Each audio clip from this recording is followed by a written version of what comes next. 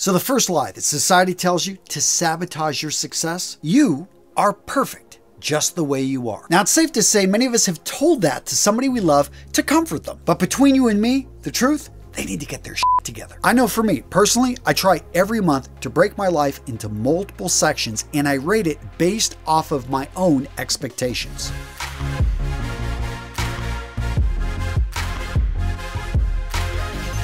So how do I rate myself? Well, I've got 7 areas that I measure. First up, let's talk about finances. Business finances, I'm going to give myself a 6 out of 10. Personal finances, I'm going to give myself a 6 out of 10. Next up, we've got centeredness, and this one is pretty big. It actually is broken into 3 parts. First up, we've got emotional. My emotional state, I'm going to give myself an 8. I feel overall good. I'm taking the steps I want to this month to improve the entire year. Physical wise, I'm only going to give myself a 5 out of 10. I'm taking steps in the right direction, but I do not feel I am even close to where I want to be physically. And then I've got my spiritual status. So right now I'm going to give myself a 7. I think that I could be doing more here. I definitely want to improve here in 2023. The next area that I measure is clarity. And this is a big one. I'm going to give it right now a 7.5 out of 10. And this one, I've taken some steps in the last 2 months to improve my direction, my bearing. Next up, we've got connectedness, and I've actually got my highest score here with an 8.5. And I believe a lot of this is because I'm naturally inclined to be just a connected person. I enjoy talking and staying in touch with friends. My family, I feel that we've grown a lot closer in this area of my life. I'm winning. Next up, I've got contribution. This is, am I making a difference in the world? Right now, I'm giving myself an 8 out of 10. I do feel that we're having impact with our Feed Ukraine charity, but I know that we can do more. And that's my goal, is to get this up to a 9 this year. And here, as you can see, we've got motivation at a 7.5. I'm really excited about Mission Fragrances, about all the projects I got planned this year. I think this one will be an 8 here soon, because as I start to free up time to focus in on the things that excite me. So as you can see, I am far from perfect. And I think that all of us, if we were to break it out, we can realize, hey, we have a lot that we still want to accomplish, a lot of things that are far from being perfect. The next lie floating around out there, the dad bod is sexy. That is a bunch of bullshit.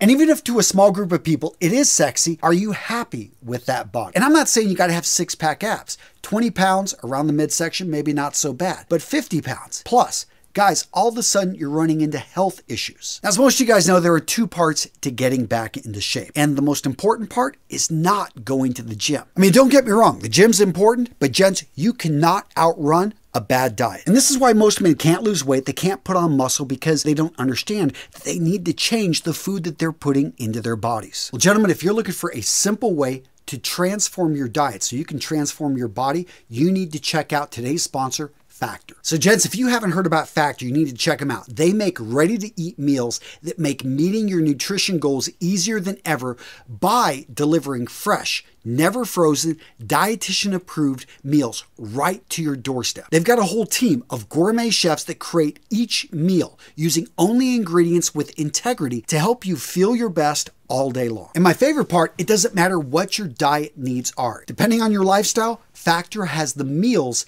to make eating healthy easy. And to show you, gents, how easy this is, boom, right here, I had 6 meals delivered right to my door. Now me, I'm trying to put on a little bit of muscle, so I went for the protein plus meals. And with the new baby, with so much going on, there's just not a way to make a quick lunch. So whenever I pop in, what I love about this is, guys, you pop these in the microwave. Now, as you can see here, gents, I got the roasted garlic chicken with green beans, and oh, wow, this was friggin' amazing. And gents, when you go over to their website, you're going to see all the options that you've got. If you want to go vegan, if you want to go vegetarian, if you're watching your calories, then check out the Calorie Smart. If you want keto, they've got you covered. So to get started, gents, head to factor75.com or click the link below and use code RMRS60 to get 60% off your first Factor box. A huge savings so that you can try Factor and you can see, guys, how you can save time, how you can eat healthy, how you can start to improve your body. Again, gents, head over to factor75.com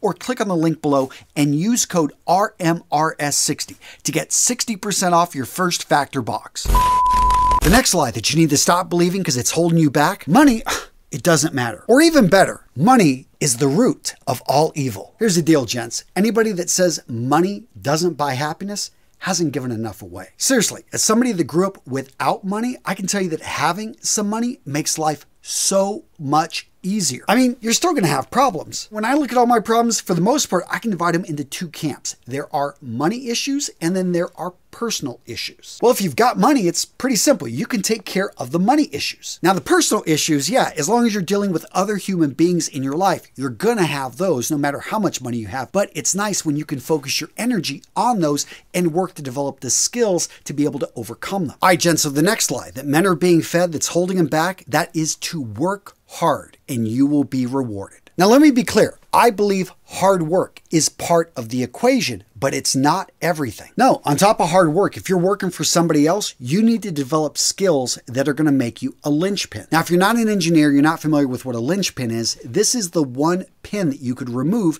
and everything would fall down. If you are this in your company, you are essential. Guess what? You're not going anywhere. If you are a salesman, you're a rainmaker. If you are somebody that just simply knows some critical systems, the company, yeah, if they're looking to get rid of you, you just have to bring up the skills that you've got and you're probably going to be okay. That being said, I know it's not always the case. Companies sometimes get rid of people that are essential to their detriment. And that's why I always think you should be looking to work at a place that treats you best. Don't be afraid to move to a company or even move to a country. It's one of the reasons I love immigrants. They go and they find, hey, where am I going to be treated better with my skill set? And if you can't find a company that treats you the way you want to be treated, perhaps you should go start your own business. I know for me, when I looked at the stats of people that had built their own wealth, the vast majority of them were business owners. And to me, it was just, okay, I'll play the odds here and I'll try to start up a business that can reward me and it will treat me the way I want to be treated. On top of that, an essential part of this equation is understanding personal finance. I recommend that you read as many finance books or listen to as many podcasts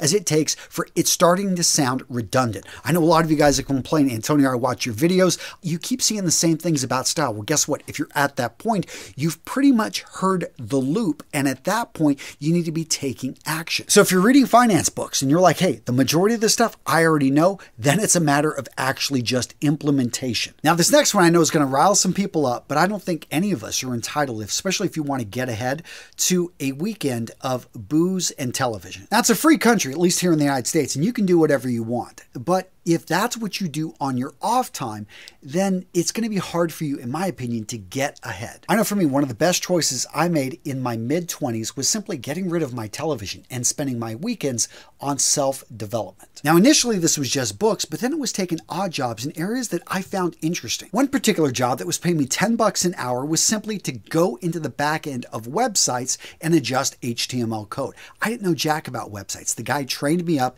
and I was just spending, 8 to 10 hours a day going in and trying to fix the code on this ancient website. And this is back, 2003, 2004. That skill set and Dreamweaver led to me better understanding websites, not being scared of them, and eventually starting my first website in 2007. All I'm saying here is that all of us get 144 hours in a week. Yes, you've got to work 60 hours to make ends meet. That gives you 84 hours, of which 70 you're sleeping. So that gives you 14 hours. What are you doing with that precious time? Are you developing skills that are going to make you more marketable, allow you to be able to charge more for your services? Or are you just going to waste time in front of a screen drugged up? Not to sound like a conspiracy theorist here, but if you wanted to keep people in their place historically, what did emperors do in Rome? They gave them bread, they gave them, beer, and they showed them a whole bunch of games. I mean, is that the path you want, just to be placated with the masses? The next lie that society's trying to push on you, that you need a college degree to be successful. And if you agree with this one, guys, smash that like button. Seriously, you don't need a college degree to be successful. There are so many rewarding careers out there, dirty jobs you can go out there and grab that are actually a lot more fulfilling than being stuck in an office. Now, I understand if you want to be an engineer, you want to be a lawyer, you want to be a doctor, you probably do need a degree, but there are so many professions that don't need it. The next lie that society is trying to push down your throat, just be a nice guy and things will work out. Now, in general, the idea of nice people, this sounds great, but when we say a nice guy, you got to understand the semantics, the meaning right now in society. You see, a nice guy is referring to somebody that is using his being nice, his being accommodating to others as a bargaining chip. Basically, nice guys are being nice because they want something. Oftentimes from a woman, they're expecting, hey, I'll be nice to her, therefore I will get sex. Gents, when it comes to sexual dynamics, being nice, yeah, it doesn't really get you anything. Now, you can be a good man, you can be a kind man from a position of strength. And what I would recommend, instead of trying to be a nice guy, be a respected man. Be a man that has a skill set, that has value, that can add something to the world, that can add something to his society, that can add something to his community. A respected man brings something to the table. He doesn't rely on charity. Maybe it's strength. Maybe you spend time in the gym. Maybe it's going to be raw intelligence. Maybe it's going to be a particular skill set that you have honed over time. Maybe it's going to be financial resources. Maybe a combination of all of those. What you want to do is you want to be somebody that actually others want to be around. When you're in a position of strength, that's when you can be kind, that's when you can be charitable, and this is something that others find attractive, that they want to be around that person. Being nice just to get something? No, that's manipulation. The next lie being shoved down your throat is that life is going to get better after high school, after college, after you get that job that starts paying you $100,000, after you have a family, after you have kids. It can be great, but there is no guarantee life is going to be better. And if you're waiting for the goodness to happen to you, you're going to be waiting a long time. Now, the seminal book on this subject is Man's Search for Meaning by Viktor Frankl. He's got an amazing story. He was a psychiatrist sent to a Nazi concentration camp. In a nutshell, what he talks about is it's our response to life that enables us to find meaning in it. So if you're just waiting for happiness to come to you because of a situation, because of an achievement, because of where you're at in your life, that you've got a family now around you, guys, you're sorely mistaken. You've got to go out there and build the happiness. You've got to build the situation, the relationships that are going to bring you this happiness that you so much want. Now, this next one, I know a lot of you guys are going to disagree with, especially the romantics out there, and that is there isn't a perfect person, a perfect somebody that we need to find out there. And I know love at first sight, actually the relationship with my wife, I met her and I knew, and I told her, I'm like, within 24 hours, I pretty much had written her a letter telling her I'm going to marry her. Now, was I just trying to get into her pants? I don't know. It worked out. Nowadays, I look at this, especially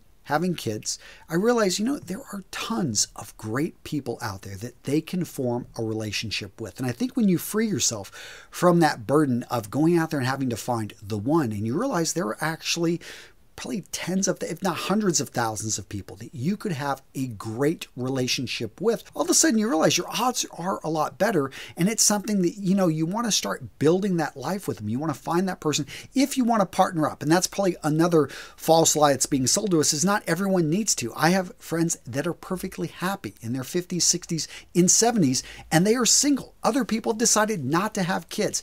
Guys, this plan that society is pushing on us, that all of us need to be alike, that is not true. Really, you need to just go out there and find and really dig in deep. Try to figure out what is going to make you happy. And of course, if you disagree with me, I want to hear from you guys down in the comments. So what video to watch next? Well, let's talk about the men's mental health crisis. Seriously, this is something everyone's sweeping under the rug. This is a big deal. So many guys are dealing with mental health issues, and these are the things you need to know what's going on with this. Guys, check this one out. It is a solid video.